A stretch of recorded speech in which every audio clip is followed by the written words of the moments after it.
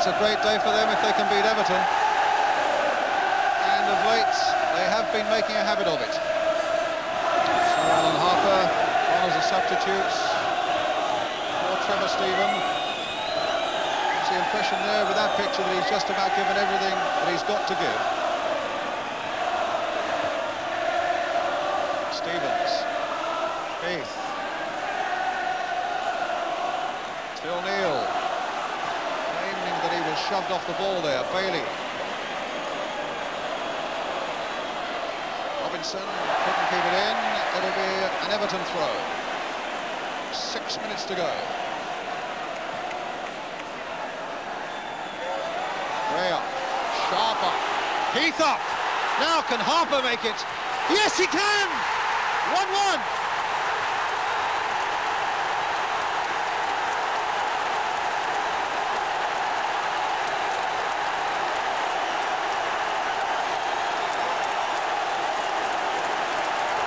The former Liverpool man, Alan Harper, makes it 1-1 with a little over 5 minutes left. Touched on there by Gray, touch on there by Sharp, a flick on there by Heath, and a marvellous sight for Evertonians as it goes past Grobbelaar and makes it 1-1.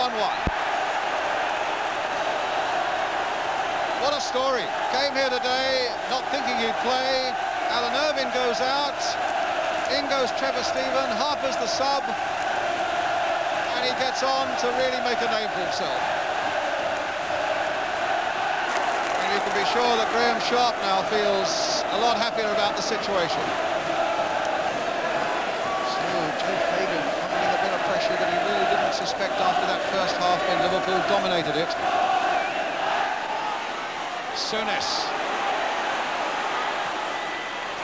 I don't think we'll get it. It'll be a throw to Everton. Whacks it away into the stand. They're playing time added on.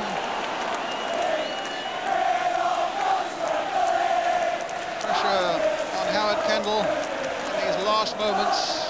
But it certainly must have been a lot down to him at half-time because he really got his team out in the second half in a totally different frame of mind. Referee looking at his watch.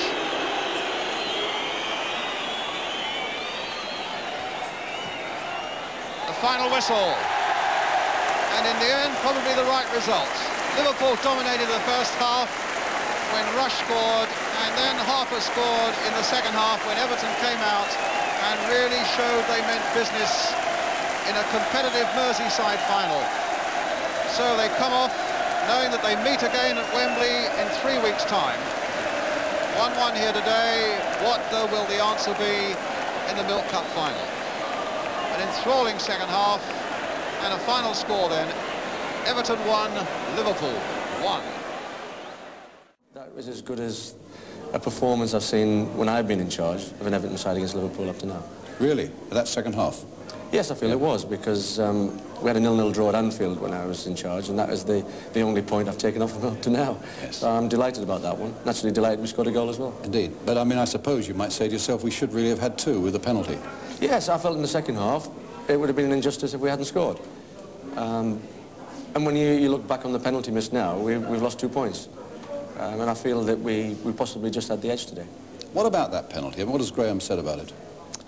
Well, he said to me afterwards he changed his mind, and I think anyone that takes a penalty and changes his mind, then I think he's in trouble. So I think that we're going to have to consider maybe changing our penalty taker. Yes. We've both got problems. I think Liverpool have got problems as well. Well, Phil Neal missed one last week, of course, yeah, didn't right, he? That's right. Does that give you any lessons for the Milk Cup final that's coming up? Does it say anything about that Wembley game, do you think? Well, it means that we're closer to them now than we've ever been. I mean, they're top of the league, naturally, and they're a very, very good side. But we're closer to them. I think on today's performance, I think we've proved that. I think our fans can go down to London now with optimism. I certainly will. With the all-Merseyside final, I can imagine you're inundated with ticket requests, aren't you? I mean, yes, tell me about that. Well, there's some odd ones coming in, of course. I mean, some were probably genuine, but we had an amazing one during the week to the ground. There was a letter from a lady who said unfortunately she lost her husband, and when he died he would like all his belongings to be buried with him. But all his Everton belongings? All his Everton belongings, yeah. And unfortunately, she said that she couldn't get to Wembley because the season ticket was among them. Now, I mean, it's a sad case if it's a true one, but these are the types of letters that we're receiving at the moment. And you'll investigate that case? Oh, if it's a genuine, yes, we'll follow it up and hopefully make sure that they go to Wembley.